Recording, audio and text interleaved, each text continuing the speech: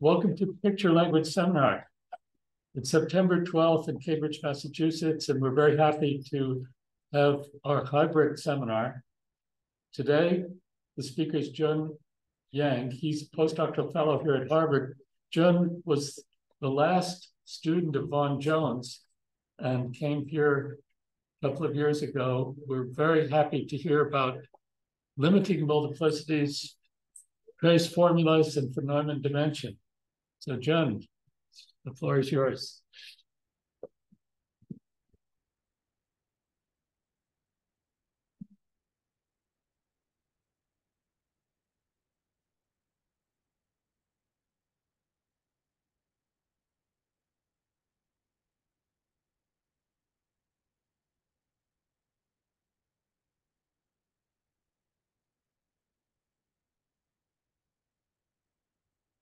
Hi everyone. Today, I would like to talk about my recent result on limit multiplicities, trace formulas, and Neumann dimensions. I will explain all the concepts and definitions at first. Okay, so let's start. Before the statement of my result, I would like to talk about the flavor of my result. So that is the classical prime number 0. It says if you take limit as n approach to infinity and consider the quotient of the number of prime no less than an integer n divided by the function n quotient by log n, the limit of this quotient is 1. You can see that in the numerator, we always have an integer. But for the denominator, this is just a real number, but limit is 1. Next, that is an informal statement of my result. Actually, I prove the limit of some multiplicity divided by a von Neumann dimension is 1. Here's the plan of this talk. I will start from the most basic example, which is as the full model group SL2 over integers and the discrete series representation of the most elementary Lie group SL2R. And then I will extend this result to any Lie group and extend discrete series to bounded subset of irreducible representation of G. And I will explain to you what is a bounded subset of the irreducible representation of Lie group. Then I will show you how we can connect the Arthur-Selberg trace formula with the trace on the von Neumann algebra. Then I will state the result and discuss the sketch of proof. Any questions? Okay, now let's start. The first is not the limit multiplicity problem, but the multiplicity problem itself. Let's start with the most easy case. We just consider finite groups. We assume G is the finite group, and gamma is a subgroup of G. So gamma is automatically finite group. And then we consider the quasi-regular representation denoted by R. That is the right action of G on L2 functions on the quotient space, G quotient by gamma. The action is given by this formula. A group element G will send a L2 function phi x to its value at xg. Because this is a representation of finite group, so it can be decomposed completely. So the L2 functions on the quotient space can be isomorphic as a G module to a direct sum of irreducible ones. Now, here comes the first question. What is the multiplicity M sub pi?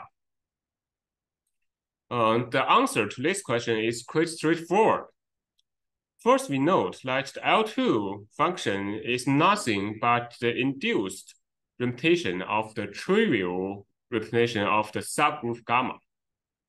So I'm sub pi is the dimension of the G equivalent map from the induced representation to pi. Then we can show that this dimension is also dimension of the gamma equivalent map. That is given by the Frobenius reciprocity. Then this space is the pi to the gamma, which is the vectors in the underlying Hilbert space H pi, which is fixed by every group element of gamma. So now we have explicit formula of the multiplicity M sub pi. So that is the finite group case. Now we move to a Lie group case. This SL2R is no longer finite group and is not compact. So in this part, we assume G is SL2 over the real field. And we also take the classical lattice, which is L2 over integer. And we also consider the quasi-regular notation denoted also by R. That is the G action on the quotient space. The explicit action is the same as before. So it comes the same question. What is the decomposition of this quasi-regular notation? The answer, unfortunately, is that we do not have the expected answer. It's not direct sum. So in other words, we cannot expect to decompose R as any direct sum. Actually, this result was first proved by Selberg in 1950s. He proved that the L2 functions on the quotient space is mainly made up by two parts. First one is discrete spectrum, and second one is continuous spectrum. Only for the first discrete spectrum, it can be written as direct sum, but for the continuous spectrum, it's no longer direct sum, but direct interval. In this decomposition, we still have M pi here, which is the multiplicity. So the question is, can we get any information of this multiplicity? So just keep this in mind that the discrete part can be written as a direct sum. And we can also prove the multiplicity is finite for each irreducible representation pi of G. So the question is quite natural. What is the value of the multiplicity? The answer is unknown. So the multiplicity is unknown for almost all pi. So because for a non-compact Lie group, we do not have any Frobenius reciprocity, 0. Before handling this decomposition, we should know what is the family of irreducible representation of this Lie group G. Or you can ask what is the unitary dual of this Lie group. Here, at least a complete classification of all the irreducible representation of SL2R. The first one is the so-called discrete series. You can say that they are indexed by a discrete site, which is the integer no less than 2. The second family is called principal series. They are indexed by real numbers. The third family is called complementary series. They are indexed by the open unit interval. The fourth one, there are only 2 irreducible representation, and the last one is the trivial one. So this gives you the classification of all irreducible representation of SL2R. Any questions? Okay, that's I think we can visualize the representation of SL2R. So that is the representation, the decomposition, the classification I just mentioned. there are many three-part discrete series, principal series, and the remaining representations. If you just treat them as side, they are the disjoint union of three parts, integers, two copy of real lines, and an open interval and 3 points. So we can visualize all the representations by this graph.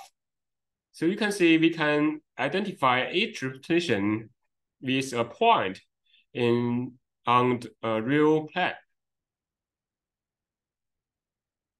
Yeah, that is how we can visualize the representation. Now let's go back to the multiplicity problem.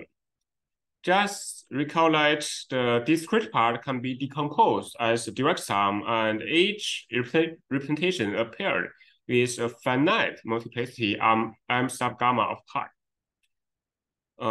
Luckily, a few multiplicity are known, and they are related to class form. And class form are some classical concepts from number theory. And just copy the definition of class form here. We pick an integer, and a class form of weight k is a holomorphic function defined on the upper half-plane H, satisfying the following two properties. The first one is kind of gamma invariant property. The second is some analytic property. And we also denote by S sub k of gamma with space of class form of weight k. Goffand and his collaborator proved the following result in 1960s for discrete series pi sub k. The multiplicity is nothing but dimension of class form. So that is the only multiplicity we know for the representations. So just keep in mind that is the equality proof by Goffand. The multiplicity is the dimension of class form. And now we pick a special family of lattice, gamma n, which is the group, the element of SL2 over integer, which is trivial modulo n. And we can consider the multiplicity of for this group. It can be given by dimension of the class form with respect to this subgroup. And this can be given by this formula. And I should mention, this is not a straightforward computation. You should apply the Riemann-Roch theorem for the corresponding modular curve to get this result. You can see that if you let n approach to infinity, the multiplicity goes to infinity as well. But this is not the limit multiplicity problem. That is the multiplicity problem. We are trying to find some nice function from integer to real numbers such that the limit of this quotient is 1. And at first glance, find such function is quite difficult. And that is so-called the limit multiplicity problem. There is an answer for this problem. That is the main theme for this talk. I prove that f can be given by von Neumann dimensions. Okay, probably some of the audience do not know von Neumann dimensions. So now let's come to the definition of von Neumann dimension. Let's look at the left regular representation of discrete group. So this time we just consider the regular representation, no quasi-regular representation anymore. So it just acts on the L2 space. And the group von Neumann algebra of gamma, by definition, we denote by L gamma, is the weak operator closure of the image of action. That is a subset of all the bounded operator on the L2 space. So that is the definition of group von Neumann algebra of a discrete group. There is a trace, we usually call it the trace because because it's usually the unique trace, is given by the following inner product. Based on this, suppose now we are given a module H over the group from Neumann algebra L gamma. There must be an isomorphism such that H is isomorphic as L gamma module as this space. P here is projection in the commutant. And here we have a copy of L2 functions. And then L2 or the natural number is just any infinite dimensional Hilbert space. So this result tells us any L gamma module can be isomorphic as the composition of projection and this space. The von Neumann dimension denoted by dimension sub L gamma of H is the trace of P. The trace here is the trace on this factor is given by the trace here. And the capital trace is canonical trace. That's the trace class operator, the trace for light operators. So here comes some nice property of von Neumann dimension. First, the von Neumann dimension of the L2 functions on the group is 1. So in this way, we usually call the L2 functions the standard module.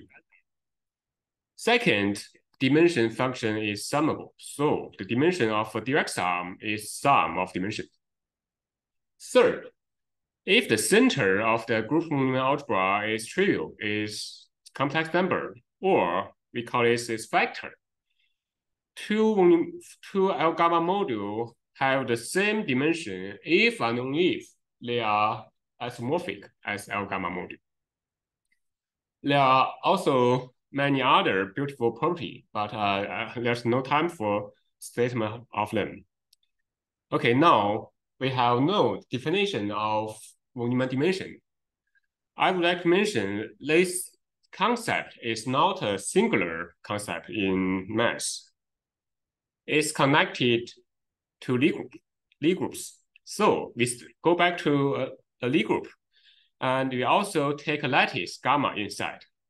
And by lattice, we mean the volume of the quotient space is finite.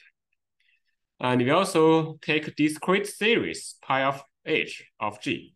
By discrete series, we mean irreducible representations appeared in regular representation.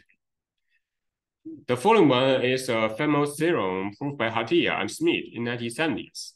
They prove that the von Neumann dimension of L gamma module H is nothing but the product of the volume, which is finite, and the parameter d of pi.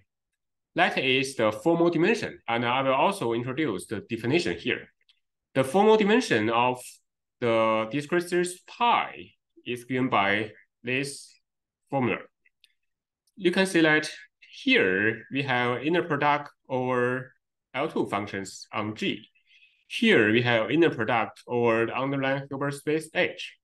And the blue term here is usually called metric coefficient. It's given by this formula. It's always L2 functions. So we can take the inner product. Here I provide a concrete example to show you how to compute von Neumann dimension. We also take the principal subgroup of G we have just introduced. And we also take discrete series of G, which is SL2R. We have already visualized this. They are discrete points on the real plane. And by Gauss-Bonnet theorem, we can get the volume of the quotient space. And by some results by Harishchandra, we can know the formal dimension of this discrete series. And then we can apply the theorem by Arthur and Smith. Just consider the product. We can show that the von Neumann dimension of gamma n for the discrete series H sub k is given by this formula. Okay, now we know some concrete example of Neumann dimension. Now it's ready to state the limit multiplicity for SL2R. Is there any question before the statement, the following statement? Okay, now let's collect all the data we have. First, we pick a family of lattice gamma n in the most easy Lie group SL2R. And then we take the discrete series representation of G. And for the multiplicity, we have already get them by the dimension of class form. They are given by this form. And for the Neumann dimension, we just compute them. They are given by such formula. At this step, we can take the quotient and then take limit. We find that the limit of this quotient is limit of this complex formula. You can cancel the common terms. And then the limit is 1. So when I first met this result, is very interesting for me. So I think this is not just a coincidence. I just want to extend this, not just restricted to SL2Z in SL2R. I want to extend this result to all the groups. So just recollect what we have for SL2R. The limit of the multiplicity quotient by Neumann dimension is 1. Here's a natural question. Is this true in general? In general, I mean, how about other Lie group and other representation besides discrete series? There are some difficulties for generalization. First, most multiplicity M sub gamma of pi are unknown. That is quite different from what we have for discrete series of SL2R. So there's not any formula for the multiplicity. Second, some Lie groups have no discrete series. So we cannot consider discrete series of such family of Lie group. Actually, Harishchandra proved a Lie group has discrete series if and only if the rank of the Lie group G is the same as the rank of K. K here is the maximal compact subgroup of G. And third, if H is not discrete series, the underlying Hilbert space is not L gamma module. So we cannot expect any Neumann dimension. So there are the 3 main difficulties to handle. And there is a solution. I will replace the discrete series by bounded subset of the unitary door. And I will explain to you what is a bounded subset of the unitary door. Let's go back to the irreducible representation of SL2R. We have already seen that it can be embedded in the real plane. So it's a disjoint union of these 3 parts. That is what we have known. So we have already known that the reducible representation can be embedded in the real plane. That is a canonical embedding. And this embedding is not special for SL2R. Actually, we can consider the bounded subset of the unitary door of any Lie group. So we start with a group semi-simple real Lie group G. There is an embedding which where we can embed all the irreducible representation of G into a finite union of Euclidean space. The dimension is at most the rank of G. So this embedding is a set theoretical embedding. There's no topology on this embedding. And we call a subset of the unitary door is bounded if it's bounded in the Euclidean space. You can also give another equivalent definition. It's relative compact in the field topology. I will not talk about the field topology here. That is a very natural topology on the door space. Here we come to a natural, also a very natural definition. For a bounded subset of unitary door, we define the multiplicity M sub gamma of X to be the sum of all the multiplicities of the representation pi in a pair here. Here's a natural question. Is this number finite? Actually, based on the following result proved by Burrell and Garland in 1980s, for a bounded subset X, only finitely many irreducible representation appeared in the discrete part of L2 function on the quotient space. So, F gamma of X is a finite sum of finite numbers.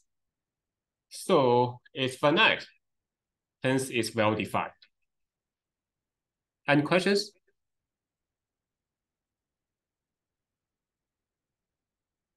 Okay, now let's move on. Just keep in mind, we are going to generalize the multiplicity result from SL to R and discrete series to any irreducible representation of an arbitrary Lie group.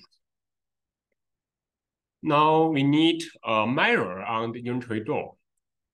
That is the famous Plancherot theorem. There is a mirror mu sub g on the unitary door, such that the L2 functions on G is as isomorphic as GG bimodule as a direct integral of this tensor product. And the isomorphism is given by Fourier transform. We start from L2 function f. The Fourier transform, its value at pi is given by such formula. So that is the statement of Plancherot theorem. The main thing is here, there is a mirror on the unitary door, and there is also an isomorphism of L2 space. And we have just defined the bounded subset of unitary door. We can show that a subset, if X is subset, is bounded. The Plancherot mirror of X is finite. And if we just take a point, which is a discrete series, we can show that it is a discrete series if it's an atom. By atom, we mean it's a single point has positive Plancherot mirror. And in this case, we can show that the Plancherot mirror is just the formal dimension. So that is kind of generalization of formal dimension of a discrete series. And third thing is that the support of the Plancherot mirror is the so-called tempered irreducible representations. By definition, they are the representations whose metric coefficient is in the L2 plus epsilon functions for any positive epsilon.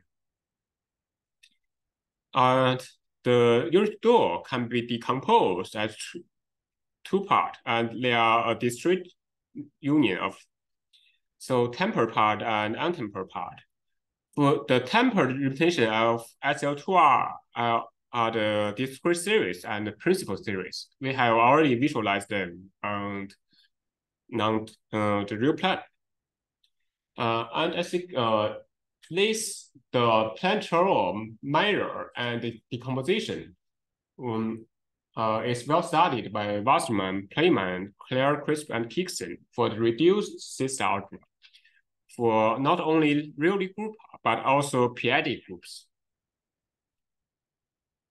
So let's continue the discussion of Plancherot mirror on the unitary door. So we take a bounded subset X of the unitary door. We define H sub X to be the direct integral of all underlying Hilbert space appeared in X. We can show that Hx is modulo over the group G, so it's naturally a modulo over the subgroup gamma. We can further show that it's a module over the group von Neumann algebra L gamma. The natural question comes out: what is dimension of H sub x? That is a result proved 1 year ago. For lattice in G, the dimension of H sub x is the product of the volume of the quotient space and the plantar mirror of X. And first thing is motivated by the L2, the work by K.R. Peterson and Voss for their study of the von Neumann dimension of over a non-discrete group. And they start with a faithful normal tracial weight on LG. But here we just consider a trace, not just a tracial weight. You know that the bounded subset can be decomposed at 2 parts. First is the tempered part, and second is the untempered part. And by this theorem, only the tempered part contributes to the plantar mirror. So only the tempered part contributes to the von Neumann dimension. And I should mention these results will reduce it to the Arthur-Selberg theorem if you just take X to be a single discrete series. If you take X to be a single discrete series, the plantar mirror here is a formal dimension. So that is just statement of the theorem by Arthur-Selberg. Any question?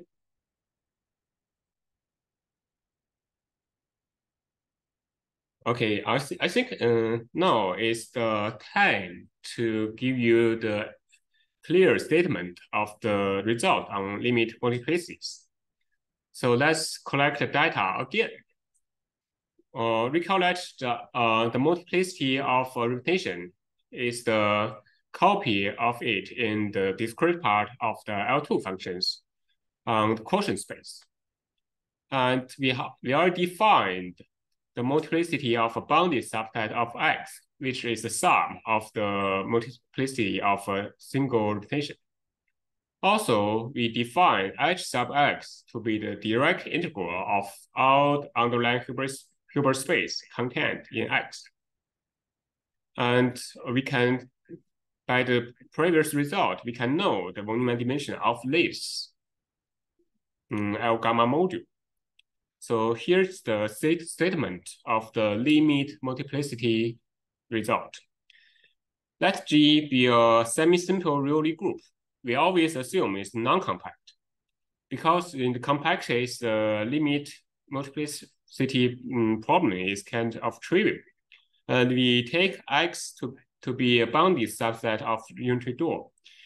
We can show that the limit as n approach infinity of the multiplicity quotient by the von Neumann dimension is 1. And there is still some restriction for this.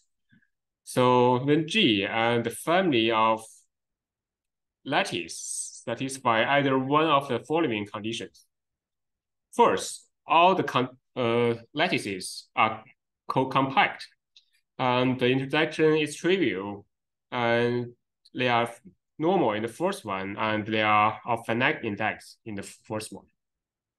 Second, in this case, the lattice are generalization of the so-called principal congruent subgroup. In this case, we just extend the result from SL2R to SLNR, but we involve a quite a large family of rotations, not restrict us to discrete series. So that is the statement of my result. Any questions?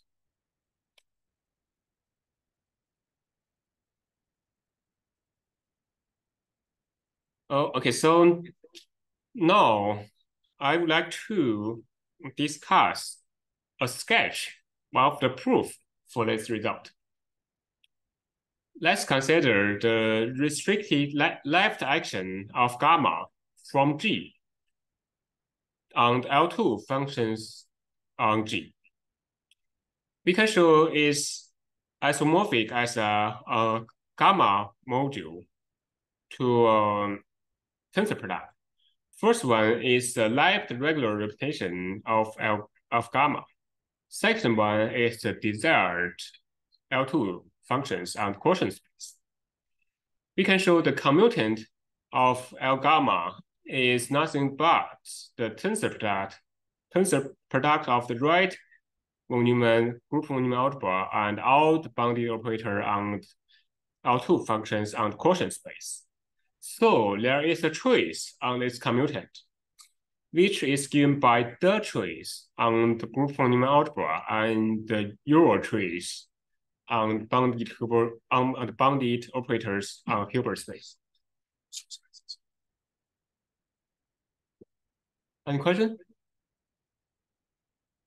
Let's look at the quasi-regular representation of G on the quotient space.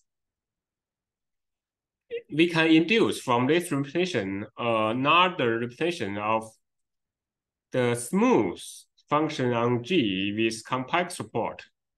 That is the so-called Hecke algebra. There's an action of Hecke algebra on the quotient space given by this formula. So phi here is a smooth function with compact support. So the action is denoted by R sub gamma of phi. If the L2 functions on the quotient space can be decomposed as a direct sum, then the action of the Hecke algebra can be decomposed as a direct sum of the action of Hecke algebra for each irreducible rotation. So we expect to take the trace of this equality. Now we can, I will show you how we can take trace. First, assume the quotient space, G quotient by gamma, is compact. In this case, we can show R gamma of a smooth function with compact support is always a trace class operator. And the trace is given by the Selberg trace formula. And on the other hand, this operator is in the commutant, and we have the trace on the commutant. We can show the trace on the commutant is given by this formula.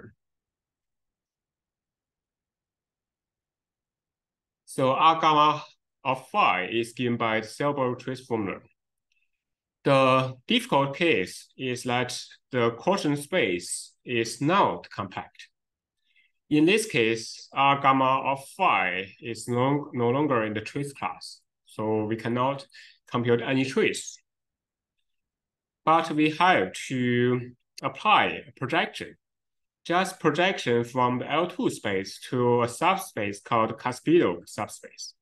I will not give you the precise definition here, but it's, and just keep in mind, it's a closed subspace of the L2 functions on the quotient space.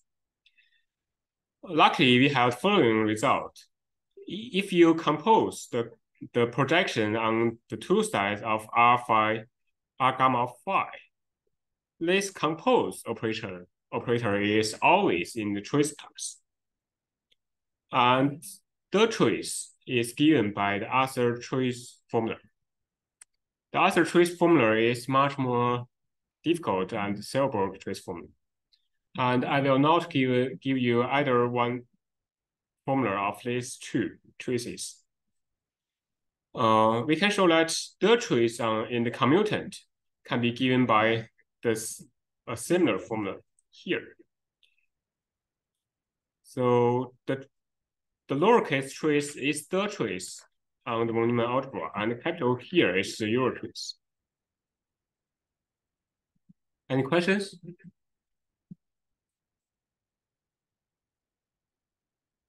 To finish proof, we should consider another right action of G.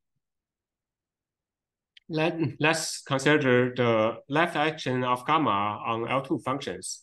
By the Planck-Charolles theorem, we know that is isomorphic as a GD bimodule to the integral of this tensor product. And we should keep our attention on the second factor appeared in the direct integral. there's naturally an action of G, hence there's naturally action of the Hecke algebra, which is the algebra of smooth functions on G with compact support. We can show that the right action here, I mean the direction R here, of a function is in the commutant if the function is smooth with compact support. Luckily, the trace formula of this operator is quite easy. It's the product of the volume of the quotient space and the value of phi at the group, the identity, the group element. So based on these two different actions of G and gamma, we can prove that suppose there are given a tower of lattices in G, gamma 1 subset gamma 2. And if the limit of this trace quotient by this one, so in the numerator, we have the positive regular representation, but for the denominator, we have the right regular representation. If the true trace of this two operator has limit 1, the quotient of the two trace has limit 1, we can show that the limit multiplicity problem is true. So based on these two different actions, we can reduce to my result to this lemma. So we can just, it suffices to prove this lemma. But that is the difficulty. The proof of this lemma is mainly based on the following two results. First is Salgo's density result. It says that the Fourier transform of the space of smooth function on G with compact support are dense in integrable functions on the temperature. That is given in 1997. And second is an extension of Arthur's trace formula. It's done by Finis, Lepid, and Mueller in 2011. So that's how we first reduce my theorem to the lemma, and the lemma is based on these two results. Any questions?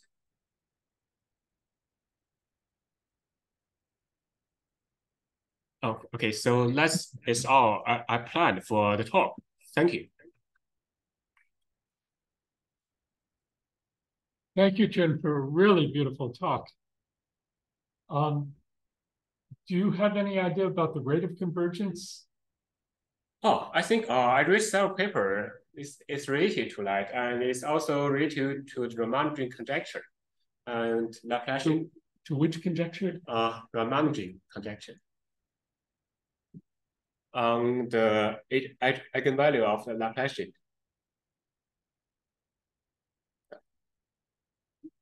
So do you have any idea what this rate of convergence would be? Oh, no, not. I still have no idea because that is a long-term open problem. So are there any questions from the online audience?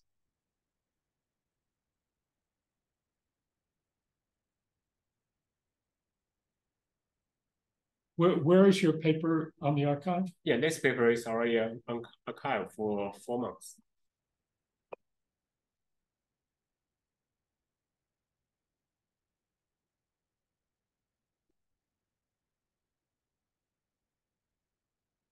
George, did you want to say something? Thanks. I was talking with Jim Arthur yesterday, and he was interested in this seminar, but he wasn't able to attend. You can tell him it will be on YouTube. Oh, all right. Okay. Yeah. I can send you the link. Okay. Good. No.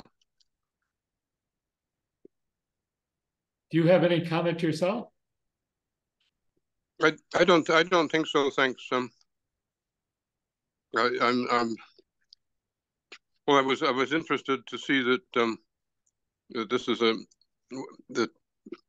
always in the theory of group representations, one comes across C-star algebras as a tool. So I was interested to see them come in now, at least in a tangential way.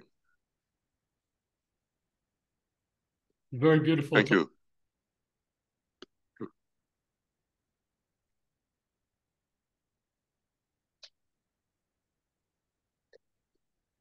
Are there any other questions or remarks? So someone in the chat would like the archive number for the paper. I think you can just search my name on Google with math, and you can find the paper. I have tried to do so.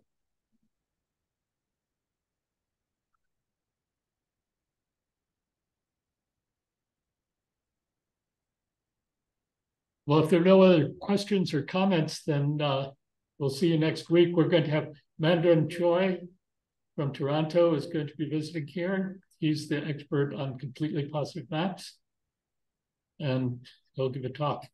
So bye-bye. See you next week. Thank you.